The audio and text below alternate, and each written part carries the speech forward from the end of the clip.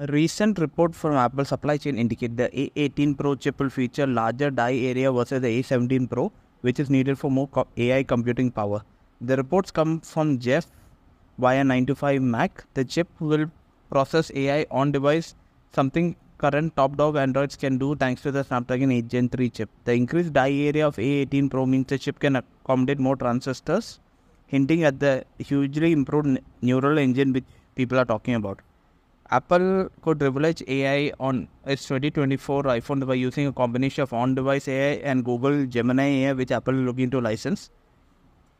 He deliberates that A18 Pro will be a 6-core GPU version, which confirms the existence of an A18 non-Pro with a lesser GPU. This ties with reports that the entire iPhone 16 lineup will adopt the A18 SoC, but the iPhone 16 and 16 Plus will not get any generative AI on board.